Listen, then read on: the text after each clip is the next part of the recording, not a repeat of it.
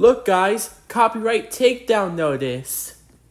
Copyright infringement notification confirmation. Thank you for submitting a copyright takedown request. Your request will be reviewed to make sure it's valid and includes all required elements. In your request, you have asked that we remove the videos and prevent any copies from being uploaded in the future. We'll reply to this email when we've taken action on your request.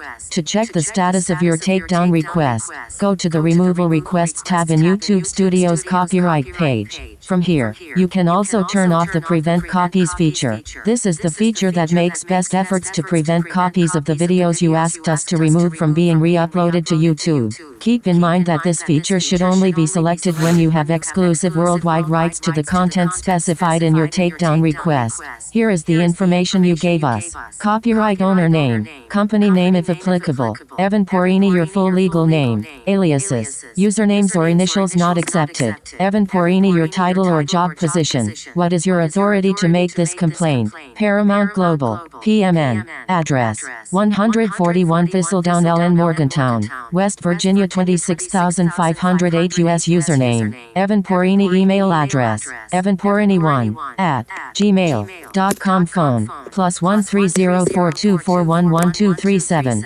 URL of allegedly infringing video to be removed. https://www.youtube.watch v=ftpjk4nvkm. Describe the work allegedly infringed. My video. Title of video, Go Diego Go theme song, Season 4-5. Source of video, 96 and JB9GG. Type of video, TV episode. Where does the content appear? The content appears in the targeted video from 0 hours, 0 minutes, and 0 seconds to 0 hours, 0 minutes, and 53 seconds. https://www.youtube.watch v=ftpjk4nvkm and t=0. It appears in your source video from 0 hours, 0 minutes, and 20 seconds to 0 hours, 1 minute, and 15 seconds. https://www.youtube.watch v=96 and JB9GG and t=20. Country where copyright applies,